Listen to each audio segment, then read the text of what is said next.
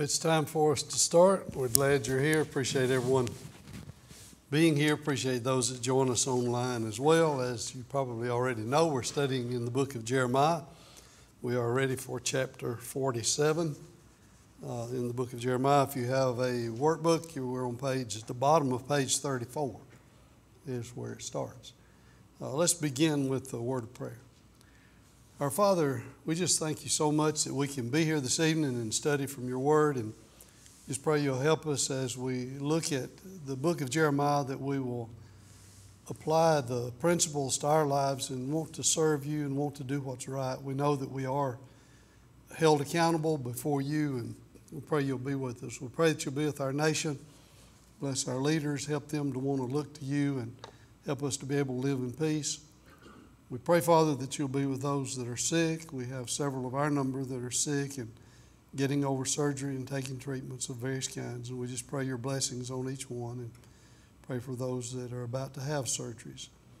Be with us in our study tonight. We pray in Jesus' name. Amen. Okay, I mentioned that we are in chapter 47 or start ready for 47, but I want to go back to chapter 25 to start tonight. If you want to turn back to chapter 25 and begin reading at verse 15. Chapter 25, begin reading at verse 15. For thus says the Lord, the God of Israel, says to me, take this cup of the wine of wrath from my hand, cause all the nations to whom I send you to drink it. And they shall drink and stagger and go mad because of the sword I will send among them. Then I took the cup from the Lord's hand and made all the nations drink to whom the Lord sent me. Jerusalem and the cities of Judah, and its kings, its princes, to make them a ruin, a horror, a hissing, and a curse, as it is to this day. Pharaoh, king of Egypt, his servants, his princes, and all his people, and all the foreign people, all the kings of the land of Uz, all the kings of the land of the Philistines, even Askelon and Gaza and Ekron and the remnant of Ashdod, Edom, Moab, and the sons of Ammon, and all the kings of Tyre and all the kings of Sidon, kings of the coastland which are beyond the sea, and Dedan and Tina and Buz, and all who cut the corners of their hair, and all the kings of Arabia, and all the kings of the foreign people who dwell in the desert, kings of Zimri, all the kings of Elam, and all the kings of Media, all the kings of the north, near and far, one with another, and all the kingdoms of the earth which are upon the face of the ground, and the king of Shishak shall drink after them. If you look at this listing, we are going through that, and not every one of them will we cover, but we have seen over and over and over and over and over again what's happening to Judah, and that they're fixing to be taken captive, that they're going to be destroyed because they're not faithful to God, they're not serving God, they're worshiping idols because of the immorality and the ungodliness in their lives.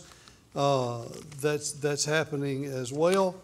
And so we've seen that. And then in the lesson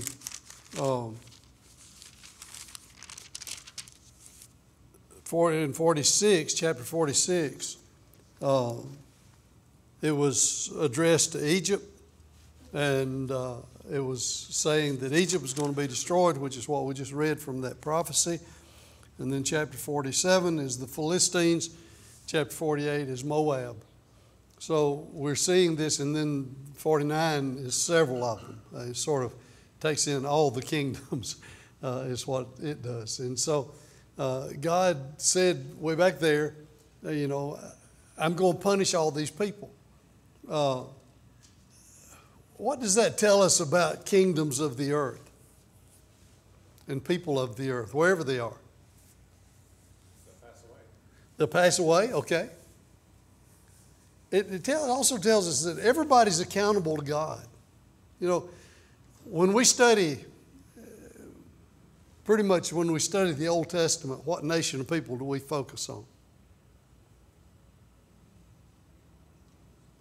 We focus on the Jews, Israel, Judah, or a combination of the two, or maybe the kingdom before it divided.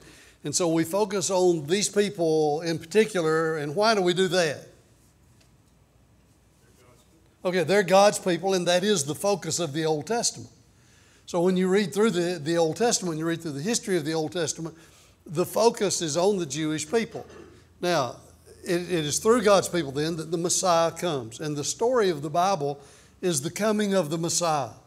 That's what the whole story is about in the Old Testament, is leading us up to the coming of Christ, the Messiah. And so God has His people that He's working through to do that. And it's easy for us in our minds to think, okay, God's just ignoring everybody else. You know, occasionally it'll mention, like He does with Assyria or with Babylon or one other nation. He says, okay, I'm going to use these people to punish my people. I'm going to use this nation to punish my people, or whatever, and the Philistines and Egypt and others at different times. And so other than that, though, other than God using them to punish His people, it's sort of like, if we're not careful, that God just sort of ignores all of them, and you know, and they're just out there, and it doesn't really matter, you know, that they're wicked. It does matter that they're wicked. God has revealed Himself to everybody. Now, He did not reveal Himself in the same way to the Egyptians and to the people up in Babylon or the people of Assyria or the Philistines in the same way as He did to Israel and to the Jews. He had His own special laws. He had His own special people. He had His own special prophets. And all of them focused, for the most part, with the Jewish people, although not entirely. But God did reveal Himself to everybody. If you remember, Paul says over in the book of Romans, in the first chapter, he says that all these people that ignore God and refuse to acknowledge Him as God or give Him thanks as God are without excuse. And why are they without excuse? Okay, they should know about God. Now, how can they know about God? If they didn't have the Word revealed to them, given to them like the Jews did, how could they know about God? Okay, from the prophets. And Paul says just by creation. They're without excuse because they can look up in the sky and they can see the evidence of God. They're without excuse because they can look around them, and everywhere in nature they can see the evidence of God. And so even though they may not be held accountable for exactly the same thing, the Jewish people were held accountable to the law, but the Gentile people, that is everybody other than the Jews, were still under what we usually refer to as the patriarchal system. That is, the fathers of each family were responsible for seeing that their children and their family followed God. And we have the three wise men. yeah. We don't know their background other than they were three wise men out of the east. And that's the end of their story. Yeah. They were three wise men or magi from the east, which means they probably were from over around somewhere where the Medo-Persian, Mesopotamia, somewhere over in that area is where they came from. How would these wise men have known about the coming Messiah? They said, you know, the promised Messiah is born. We've come to see Him, the promised King that God's been promising. How would they know about that? I'm voting for the angels. Do what? I'm voting for angels. Angels? Okay. Could be. Somebody brought up a message. Yeah, somebody brought them a message. And it may be, and I'll tell you what, and this is some speculation with a little bit of what is revealed mixed together. Daniel was chief of the wise men. So it's very likely that Daniel taught the wise men in the east about God. We know that he had these various visions about the coming Messiah, about the different kingdoms and all of that. how much he shared that with the other wise men and how much that got handed down from one group of wise men to the next through the years, I don't know. But that is a very real possibility as to how these wise men knew that there was a Messiah that was coming. Now, how did they know that the Messiah had come? That's a whole different thing. That would be the angels or the star or whatever. We saw a star in the east, they said. That's interesting. I would have thought more in the direction of Daniel escaped. Yeah. But, you know, I don't know. Like I said, I just read that as one possibility. And to me, it has some logic to it. You know, it seems like it's very possible. But these people are held, and the whole point of what I'm saying, I didn't mean to get off totally, but the whole point of what I'm saying is that God holds everybody accountable. Now, is He going to hold everybody accountable exactly the same? That's up to God to answer that. I can tell you what I think and what I understand the Bible to teach and so on. And it seems to me that since the coming of Christ, that the Bible teaches that only through Christ can you have salvation. There's no other name under heaven whereby we can be saved. And so I think that they have to know about Christ. I don't think that you can know about Christ through the nature. You'd have to have that revealed to you from the written word, or at least verbal word handed down to know about Jesus. But I don't know any way to justify saying that people could be saved without Jesus, because the Bible plainly teaches that you must come through Him. We're often arrogant in our knowledge. Even in this nation's time, how many people think that clearly about the older folks, Abraham, people like that, reading by the fireplace. Yeah. Like, we don't have that. That's not done. But it was, and still is, I guess, in some areas. We only look at how we know to do. Right. So we're arrogant. Yeah, we are. I'll tell you a real quick story about that shows our arrogance. There was a friend of ours that was on a trip in, I think it was India. And he was traveling by himself, and he was way out in the middle of nowhere. And he just finally realized he was totally lost, didn't have a clue. And he saw this guy with an ox cart coming down the road, and he thought, well, I'll stop and see if maybe he speaks English and maybe he can give me directions. He stopped his car. He asked the guy, do you speak English? The guy said, yes, I do, in 6 other languages. This guy was a professor and had his doctorate degree, and he thought, he was pretty smart. And he said, boy, he brought me down quick.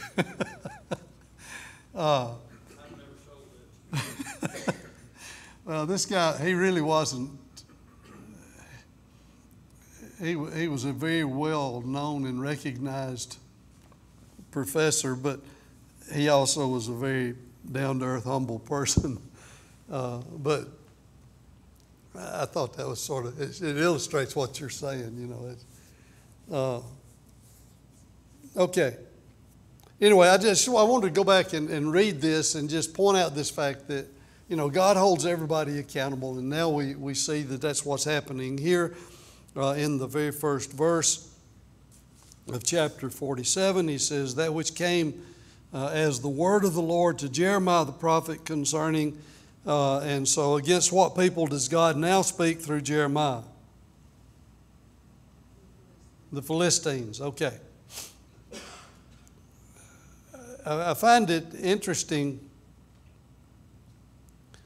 that the Philistines, as compared to the Egyptians, for example, the Philistines were not a huge nation. They actually were much smaller than Israel in its heyday. So the Philistine nation was not a real big nation. It was made up pretty much of 5 major cities and each city had its king, and that was all there was to the land of the Philistines. Pretty much had little outlying towns around it, but it was pretty much just those 5 major cities. But they were always a thorn in the side of Israel. From the time they got to the promised land until they were taken out, the Philistines were always there and always a thorn in their side. When you think about the Philistines, what Old Testament men and events does that name bring to your mind? Okay. Think about David and Goliath. Yeah. That was, of course, the first one I thought about was David and Goliath. That's Goliath, of course, was a Philistine, and this is what they were known for. Many of the Philistines were descendants of a guy named Anak, and Anak was a giant, and his descendants were giants.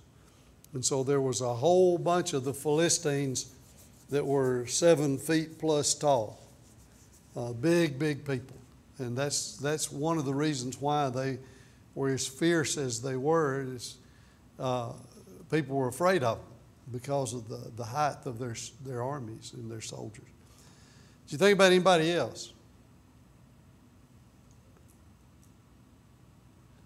I had another one popped in my mind almost immediately too, and it wasn't a man though, it was Delilah. Samson and Delilah. In fact, Samson went down to the land of the Philistines and had a couple of different women down there, but Delilah's the one that we usually think of. All right. God tells them in verses 2 through 4, from the blank a mighty army will come to blank all the blank and blank, blank, blank, blank. From the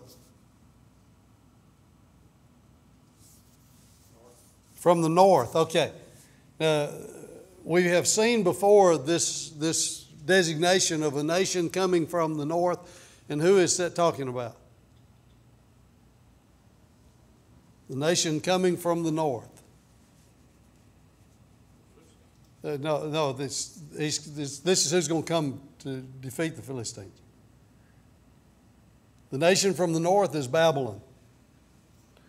They're referred to throughout the book of Jeremiah as the nation from the north. People coming from the north, okay? From the north, a mighty army will come to blank all the blank. To spoil or destroy all the Philistines. Depending on the translation, there's several different words you might put in there: spoil, destroy, beat them up, wipe them out, whatever. Going to destroy all the Philistines and to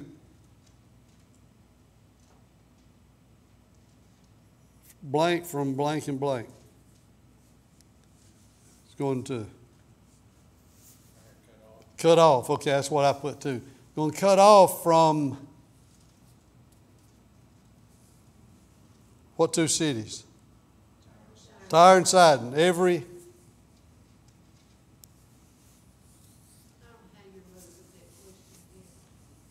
Oh, just read it all and put it in our words. Okay, every helper or ally, depending on the translation you have. So he's going to cut off every helper or ally that remains.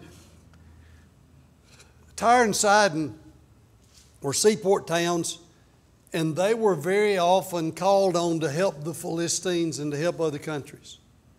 And so most of the nations around there, plus they had quite a bit of wealth because they were seaport towns and they had a lot of trading going on in and out.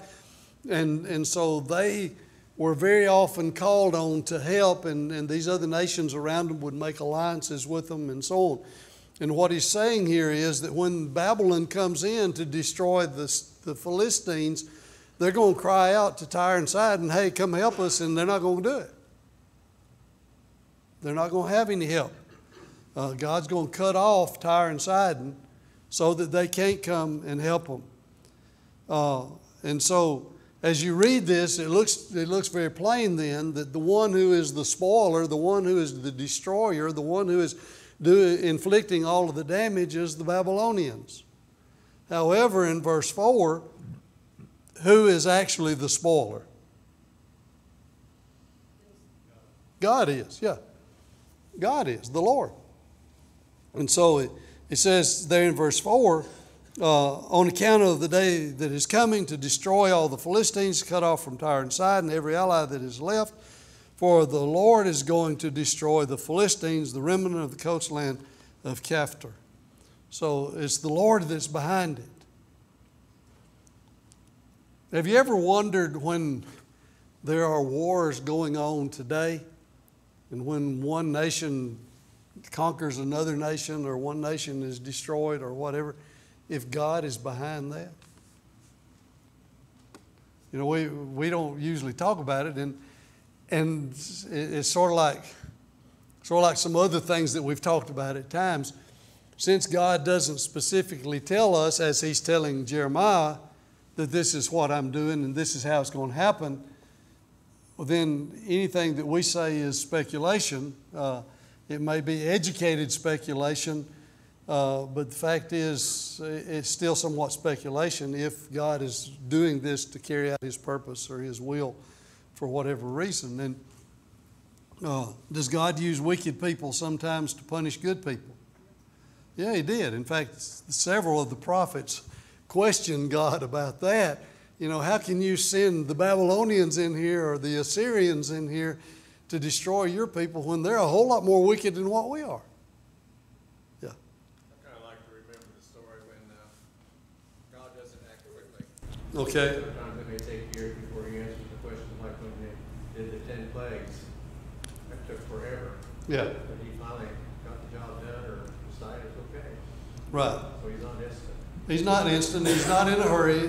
He carries out His plan. He's got patience, and that's the other part that makes it difficult for us to know, is because as you study through the Old Testament, a lot of times the plan of God to carry out something takes several hundred years.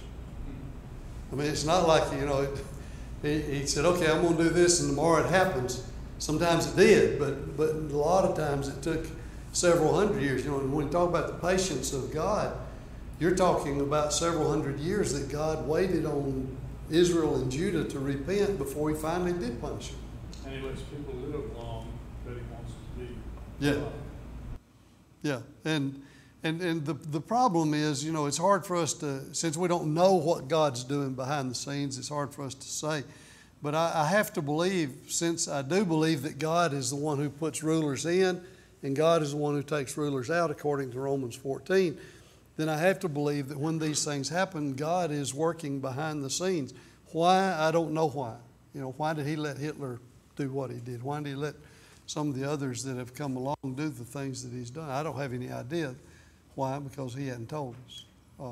I do believe that He's behind it because, you know, Paul said that there's not any ruler that's in power that God didn't let him come to power, or God didn't put him there. Whoever he is, good, bad, wicked, indifferent, whatever he is. You know, I always remember, I can't remember his name now, one of the judges that didn't do what God told him to do.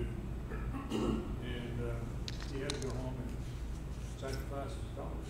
Yeah. That was How Jephthah. hard was that? Yeah, Jephthah Yeah, Jeff. made the vow that whatever came to meet him, if he was victorious when he came back from battle, whatever came out of his house to meet him, he would offer up as a sacrifice. And that was his self-confidence, his overbearing Yeah. Yeah.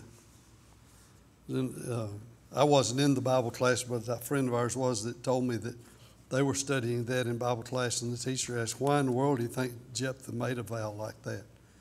And somebody said, maybe he thought his wife would come out and meet him.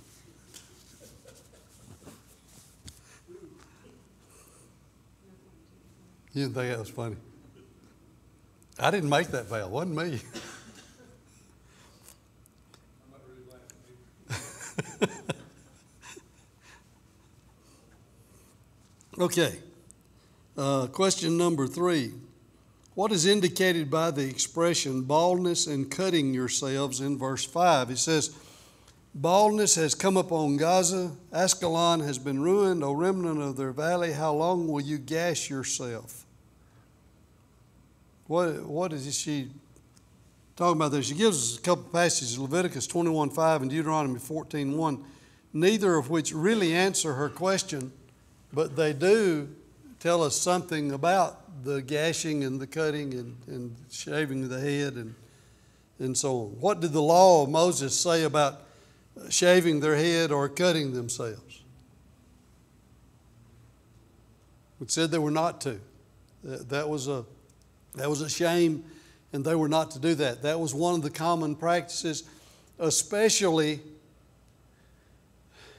in times of stress or times of grief. Many of the people would cut themselves and they would shave their heads, and it would be a way of mourning or a way of, you remember when Balaam, not Balaam, I'm sorry, when Elijah on Mount Carmel challenged the prophets of Baal. And they were going to build an altar, and whichever God sent down fire and burned the sacrifice, that is God. So the prophets of Baal began theirs, you remember, and after noon they began dancing, and then it says, and they began cutting themselves till the blood gushed forth. That was their way of begging and pleading and showing their humility to Baal and saying, you know, we trust you, do this. And so it was something that the pagans did. Under the Old Testament law, God said, you don't do that. And I thought it was interesting that shaving their head was also included in that. I was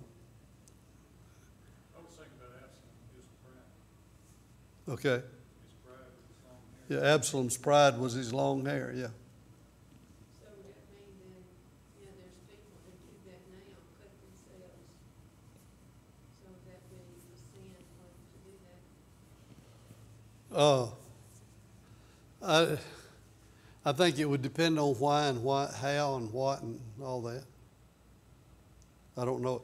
Just because it's not allowed under the Old Testament law does not mean that it would be wrong to do it today necessarily. If it's wrong, it would come under, in my mind, if it's wrong, it would come under the heading of your body as the temple of God, and don't defame, degrade, deface the body because it's the temple of God.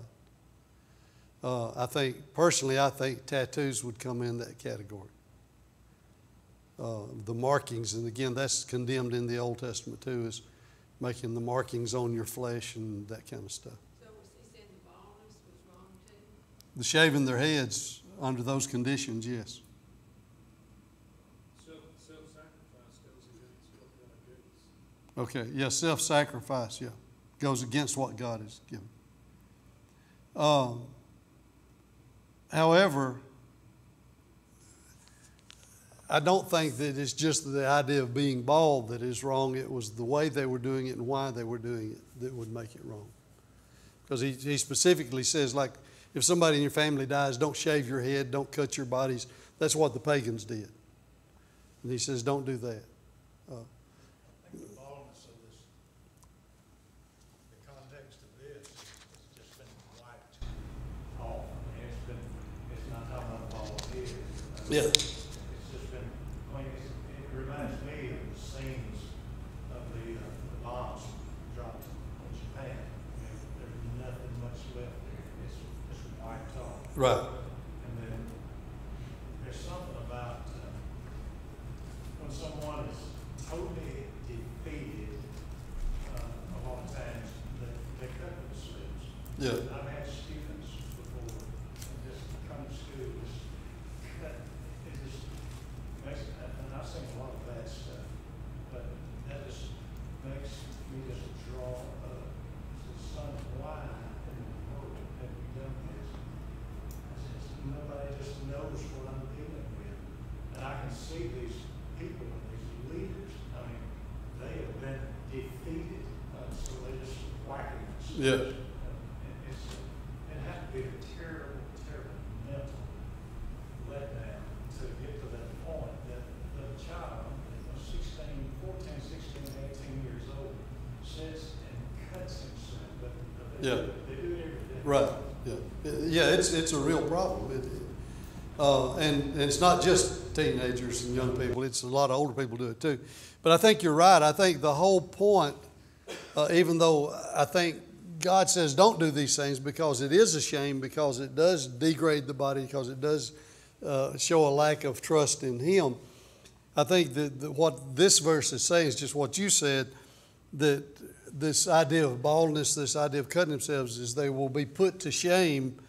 They'll be defiled, they'll be profane, and it shows their mourning, the fact that they feel totally helpless. I tried to go down that road with my father, but cut my hair. Didn't get anywhere. Hair was an interesting thing when we were growing up. Couldn't be too long, couldn't be too short. Yeah, Made for some good sermons. it did. It's in fact, Tommy, probably yours would be considered too long on the sides because it's touching your ears. That's back in those days. Yeah, that's it did, in fact. All right, anything else on the Philistines? Looks to me like one other thing here, verse 6, he says, "Ah, sword of the Lord, how long will you not be quiet? Withdraw into your sheath, be at rest, and stay still." Is that a cry for mercy? As I read that, I just wonder, is it, and I put down verse 6, a cry for mercy, question mark, because it just seems to me that's what that is. And the response then is verse 7, how can it be quiet? When the Lord has given it an order against Ashkelon, against the seacoast, there He has assigned it. And so I don't know if it's maybe the Philistine response in saying, give us mercy, stop all of this, or if maybe Jeremiah was saying it to God, or maybe it's just a rhetorical question that God put in Himself. But the answer comes back very quickly and says, no, it's not going to be stopped because God has given the order and it's going to be carried out. All right, anything else on chapter 47? Number one other character, I had to look it up because I couldn't remember. Shamgar killed one of the judges. Yeah. He killed 600 Philistines with an ox goad. That's the only thing we know. Yeah, there's one verse, I think, about Shamgar. He's one of the judges. He killed 600 of the Philistines with an ox goad. Of course, Samson killed 1,000 with the jawbone of a donkey. And then it says at the end, when he brought the temple of their God down on him and all their officials, it says he killed more people then than he did his whole life put together. So that was a major catastrophe then. The fact is, when God says a nation is going to be destroyed, it's going to be destroyed. There have been some mighty nations that we mentioned last time. Egypt has been there. It's one of the few countries in the world that's been around. It may be the only one that's been around as long as it has. I don't know. But it's been there since way, way, way back in the earliest Bible times. You start reading about Egypt. Abraham, when he went to Canaan, remember God told him to leave Ur, go to Canaan. He did, and there was a famine. He went down to Egypt.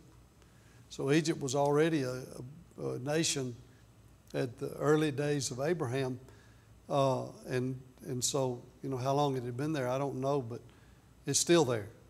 And that's pretty amazing when you think about that, with all the other nations that have been in history that have come and gone, and some of them been, a lot of them have been much bigger and mightier and stronger than Egypt ever thought about being. And yet they're all destroyed. God certainly used famine and plague to move nations around where He wanted. Right. If they were where He wanted them, then He forced them by that, which wasn't obvious to them probably at that time. Yeah. Yeah, it wasn't always an outside invader that came in and conquered. In fact, Rome self-destructed, from within. It wasn't anybody that came from the outside. All right, anything else on 47? All right. 48, the prophecies in this chapter are against what country?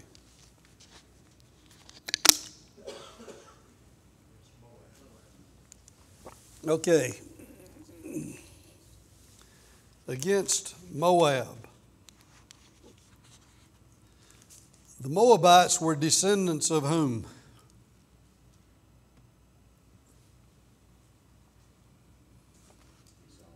No, that's the Edomites. Yeah. Lot. Okay, Lot. You remember after God told Lot to leave Sodom and Gomorrah, told him not to look back. He was taking his wife, his 2 daughters. On the way out, his wife looked back. She turned to a pillar of salt. They went to a town called Zoar. They didn't stay there but just a little while. They were afraid that the people would not accept them or be gracious to them, and they went and lived in a cave. So it was just Lot and his 2 daughters. His 2 daughters got to thinking about it, and they said, our father's getting old, and there's not going to be any descendants, and we need to go into him, and we need to both have a child by our father. So they got him drunk. The oldest one went in to him, and one night, and then the next night, the second daughter went in to him, and they both ended up being pregnant by their father. The oldest daughter had a son. She named him Moab. And so it was the Moabites, the nation of Moab, were descendants of Lot and his oldest daughter. The second daughter had a son, and his name, she named him Ben-Ami. And the Ammonites are the descendants of Ben-Ami. So that would be descendants of Lot and his second daughter, his younger daughter. And so the nation of Moab and the nation of Ammon are like cousins, first cousins, which means that they are then distant cousins of the Jewish people because Lot was Abraham's nephew. So they are distant relatives of the Jewish people.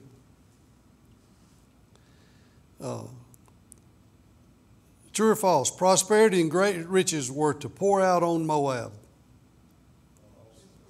That's false. In verse 3, specifically it says, the sound of an outcry from Horonaim, devastation and great destruction. Moab is broken, her little ones have sounded out a cry of distress.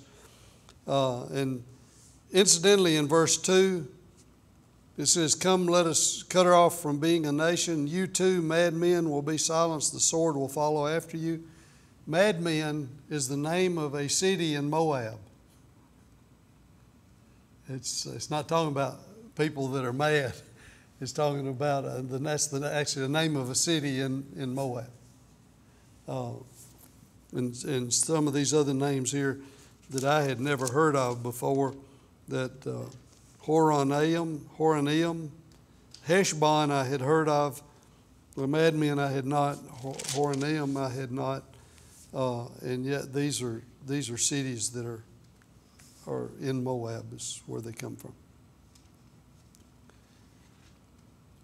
All right, usually God gives reasons for his punishment, at least in Old Testament times.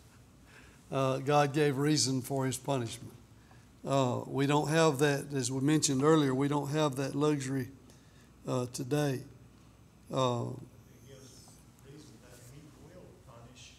Yeah, he gives reasons, tells why he will, yeah, and why he will bless us, yeah. And it's the same as it was then, basically. That is, serve God, be faithful to him. He'll bless you. If you don't, he's going to punish you. I mean, that's about as simple as you can get, but that's, you know, I couldn't tell you how many times God told the nation of Israel when they first came up out of the land of Egypt, if you will follow my law, you'll do what I tell you, I'll bless you and you'll have an abundance. If you don't, then I'm going to punish you and I'm going to destroy you. So, I mean, that's about as simple as you can get, you know. It'd be interesting to know how many times repent is in the Bible. It's a bunch. Yeah, it's a lot. You're right. Yeah. All right. Well, as I mentioned previously, I will not be here next week, and Eric has graciously agreed to take the class. Actually, he didn't refuse when I put him on the spot, but we'll call that graciously accepting it. But we'll let him pick up right there with question number 3 and go from there next week, Lord willing.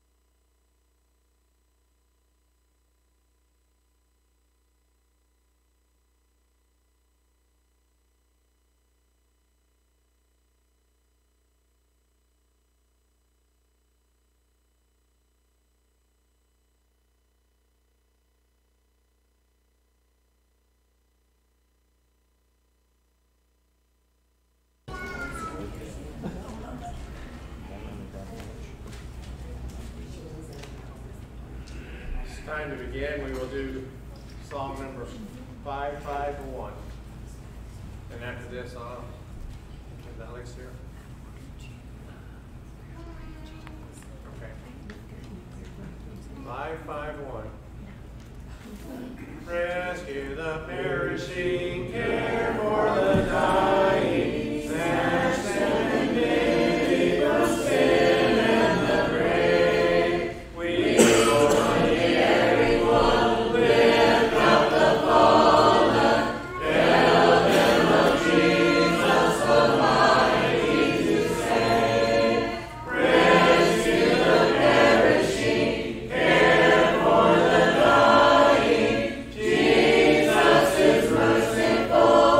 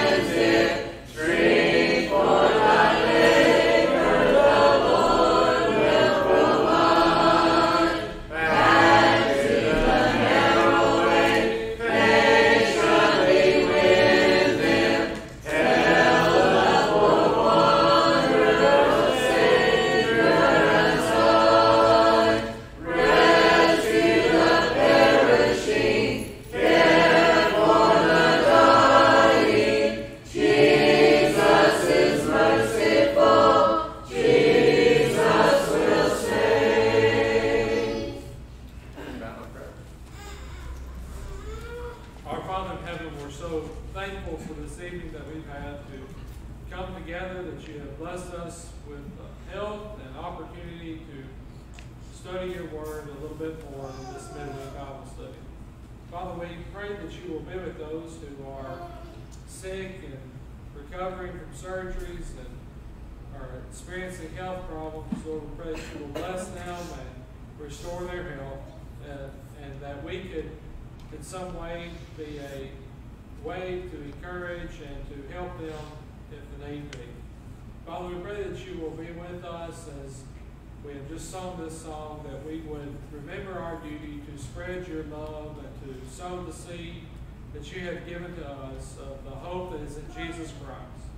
Father, we pray that you will forgive us from our sins as we repent of them, and we are so thankful for Jesus and the gift that has been given, and the life that he lived, and the death that he died, the blood that was shed, so that we could be forgiven and that we could see how we should live ourselves. Father, we pray all this in Jesus' name. Amen. 572. There's a call comes ringing on the restless waves. Sing the light, sing the light. There are souls to rescue, there are souls to save. Sing the light, sing the light, sing the light. The blessed gospel light, let it shine from shore to shore. Sing the light, the blessed gospel light, let it shine forevermore. We have heard a Macedonian call today. Sing the light, sing the light, and the golden offering at the cross we lay. Sing the light, sing the light, sing the light, the blessed gospel light, let it shine from shore to shore. Sing the light, the blessed gospel light, let it shine forevermore. Let us pray that grace may everywhere abound. Sing the light, sing the light, and the Christ-like Spirit everywhere be found. Sing the light, sing the light, sing the light, the blessed gospel light, let it shine from shore to shore. Sing the light, the blessed gospel light, let it shine forevermore, forevermore. Let us not grow weary in the work of love. Sing the light, sing the light. Let us gather jewels for a crown of love. Sing the light, sing the light, sing the light. The blessed gospel light, let it shine from shore to shore. Sing the light, the blessed gospel light, let it shine forevermore, forevermore. Song for invitation will be number 344.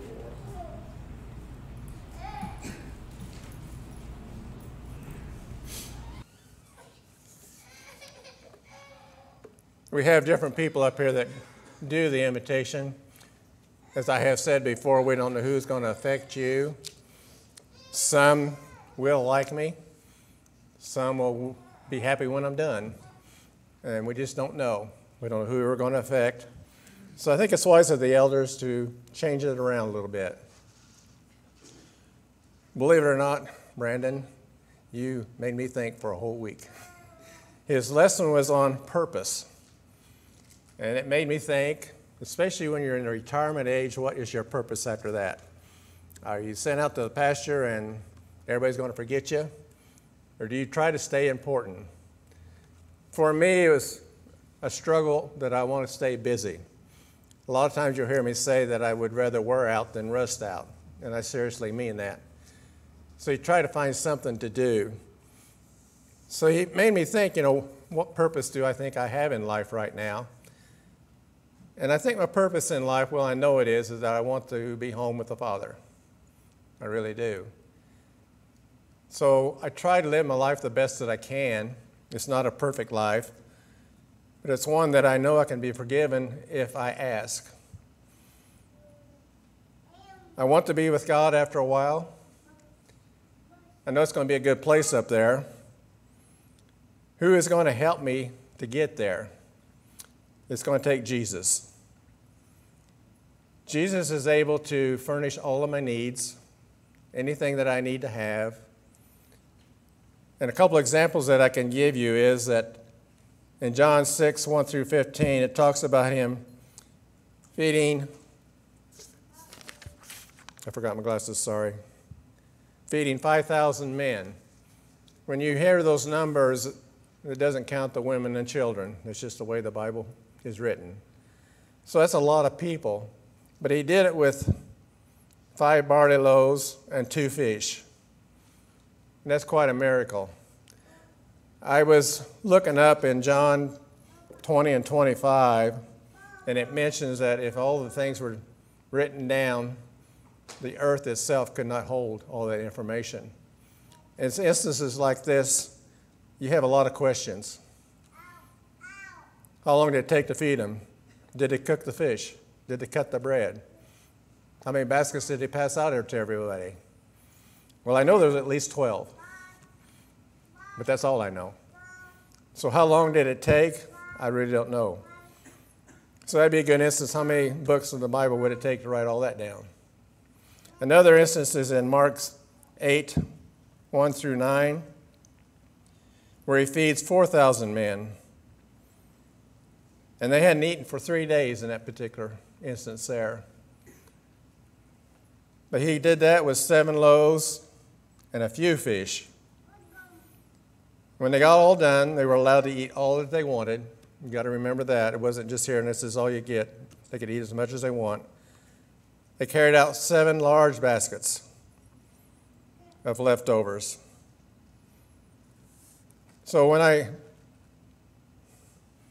want to prepare on what my life is going to be, what my purpose in life is going to be, I want to trust in Jesus. I know that I have to, because when he left, he said he's going to prepare a home for all of us if we're faithful.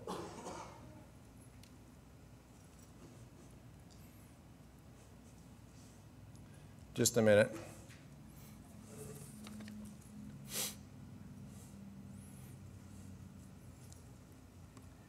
Okay, a couple of instances that I know he can take care of us. I think all of us, when we give the invitation, we're trying to ask you, what do you think hell's like? And we really only hear a few examples that you're not going to like it. I know that. But if you give me a little liberty here, I would like to say that the rich man, when he was suffering, he just wanted somebody just to put a couple drops of water on his lips. And he would feel so much better. Okay, bear with me. I'll give you a couple more. Other instances, the prodigal son had lots of money, spent it all. What did he want? He just wanted to go back home and just be a plain old person. So what am I trying to say here is your worst day on earth, you're sick, you're hurting, things are going wrong, if you should wind up in hell, you're going to want to go back to earth. You really are. You want to go back home. It was much better there than what you were doing, even though it's your worst day on earth. But you want to go home.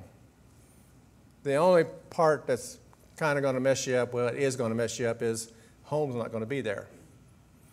The earth is going to be consumed by fire, and you will not have a home.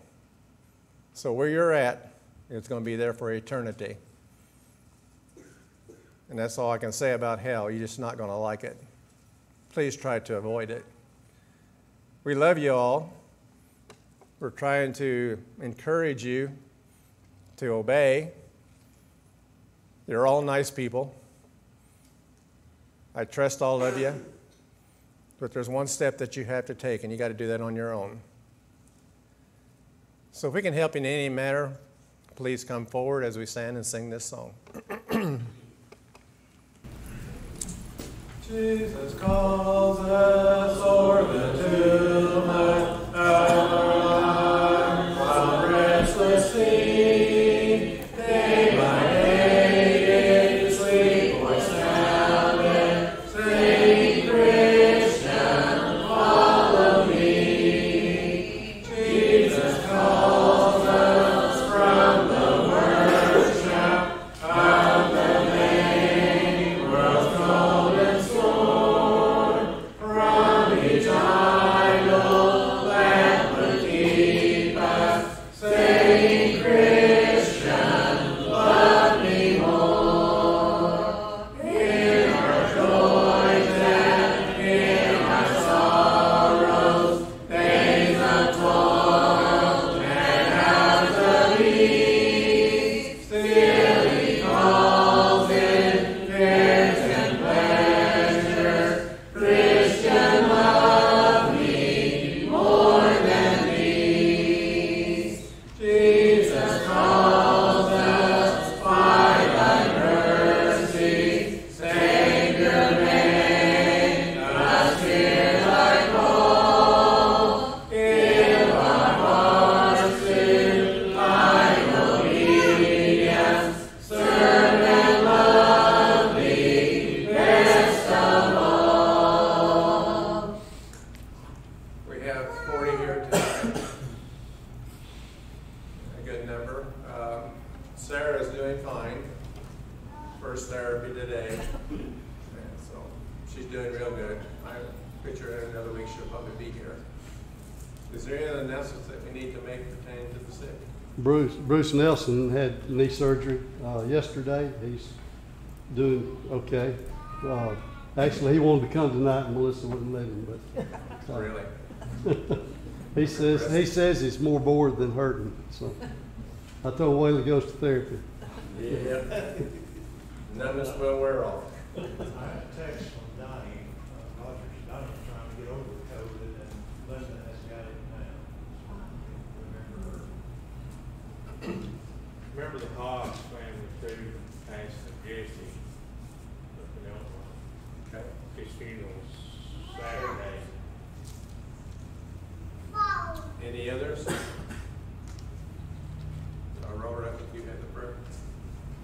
Our Father in God, we're just thankful for your love for us and for all you've given us. Thank you for this time we've had to come together and study your word. And we do pray, Father, for those that are sick, those that have had surgeries, those that are getting over surgery, and those that are having surgery in the future. We just pray, Lord, you'll be with each of them. Pray, Father, for the Hobbs family, that you'll give them peace and comfort in your own way. We ask you to forgive us when we do wrong and help us to be what you want us to be. We pray in Jesus' name. Amen. Amen.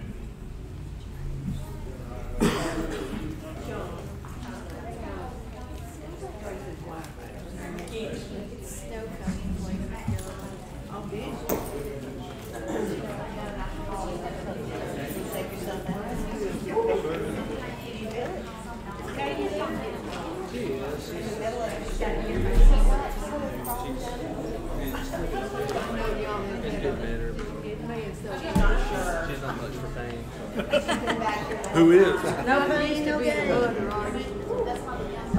That's exactly. Oh, I'm